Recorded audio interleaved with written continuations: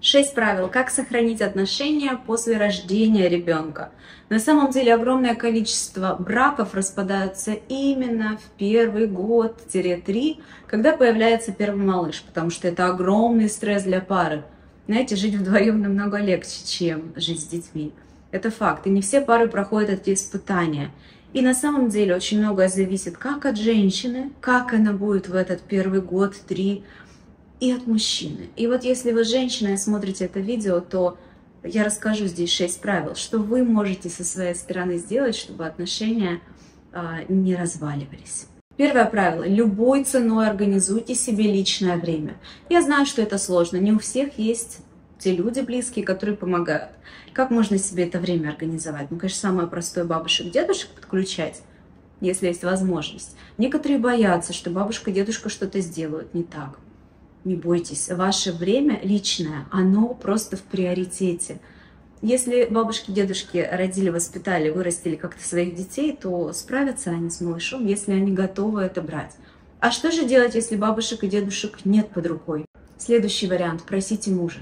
И самое главное, чтобы вот личное время же нам нужно. Не просто, чтобы он помогал вам, когда вы делаете что-то вместе с ребенком.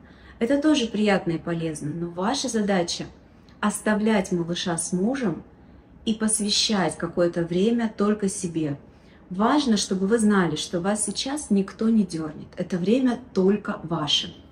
Как еще можно организовать себе это время? Подключайте соседей, если вы с ними дружите, если это реально. Нанимайте няню на час. Особенно девочки-студентки, например, кто хочет подзаработать, могут оставаться с ребенком. Вам нужно хотя бы полчаса-час минимум, несколько раз в неделю. Но чем больше вы можете этого времени себе организовать, естественно, тем лучше, тем спокойнее вы будете в итоге. И отсюда вытекает второе правило. Научитесь доверять вашего ребенка другим людям. Сегодня такое количество тревожных мам. Многие из нас уже не выживают, а учатся жить в удовольствии, пробуют жить в удовольствии. И знаете, когда люди выживали, было проще оставить своего ребенка на кого-то. Ну, потому что это было необходимо. Например, идти на работу и рано отдавали в садик, в ясли. А сейчас, как только уровень нашей жизни увеличился, сразу полезли наши страхи и тревога. А как это?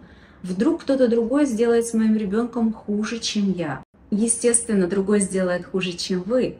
Но ваше время личное в приоритете. Иначе, если растить ребенка самой и всегда, абсолютно каждую секунду быть с ним, можно сойти с ума. Третье правило. Чистая голова, чистые волосы на голове, прическа улучшают ваше состояние на целый день. Поэтому, если есть возможность, даже там с малышом на руках, как-то его оставив рядом безопасно, постарайтесь следить за волосами. Правда, вот это вот ощущение чистой головы, она нас очень сильно наполняет. Вам это поможет. Следующее. Уберите лишнюю тревожность. Почему это так важно? Потому что ваш ребенок в первый год полностью привязан к вам, и он считывает ваше состояние. Вам нужно, чтобы было легче, чтобы ребеночек был максимально спокойный, ну то есть чтобы он спал хорошо, меньше кричал, чтобы с ним было полегче. Так вот, если вы не уберете повышенную тревожность, то ваш ребенок тоже будет тревожным, крикливым и капризным. Конечно, здесь есть исключения. Если у ребенка есть какие-то врожденные патологии, что-то, то тут от вас не зависит от вашей тревожности. Но в большинстве случаев сложный первый год именно потому, что тревожная мама. Тревожность о будущем, тревожность о деньгах. Еще раз, тревожность о том, кто как до вашего ребенка дотронется и что с ним сделает. Вам очень выгодно отключить повышенную тревожность. Пятое правило. Просите мужа о помощи. С самых первых дней подключайте его. Многим мужчинам дается крайне сложно помогать маленьким ребенкам. Они могут выглядеть озлобленными, раздраженными, неумехами по-разному, но всегда за этим скрывается страх. Я не знаю, что с ним делать. А если еще и мама пришла из роддома с таким же страхом, я не знаю, что с ним делать, когда первый ребенок, то ваш муж это тоже чувствует. И представляете, как ему страшно. У нас в женщинах же все равно есть некая генетическая память. Мы видели когда-то, как кто-то кого-то нянчил, а мужчины, они вообще в эту сторону, большинство из них не повернуты. Я имею в виду, что внимание их, да, не направлено, поэтому им сложнее вдвойне. Но при этом вам нужно обязательно его подключать, чтобы он был в контакте с ребенком, чтобы вам было полегче.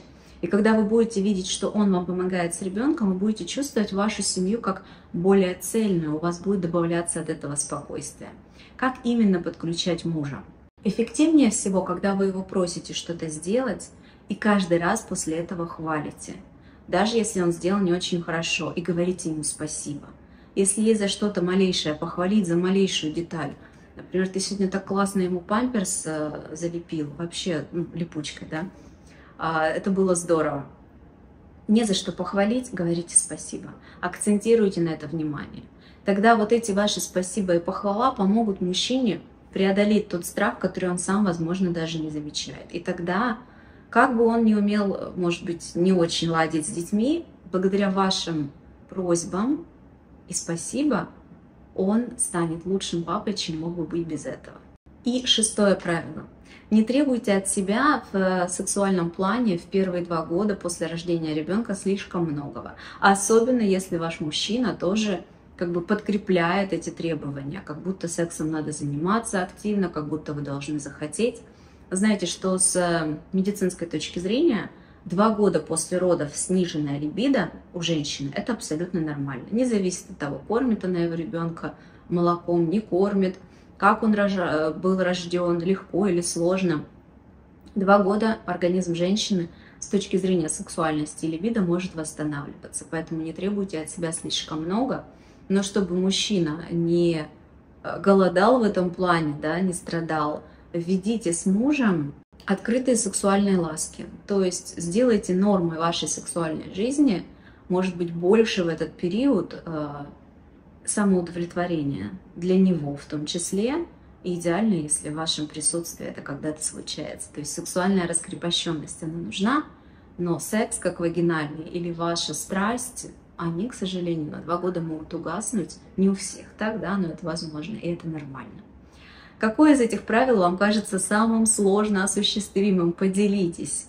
Поделитесь вашими инсайтами, поставьте лайк, если досмотрели до конца, подписывайтесь на канал и до встречи в следующих видео.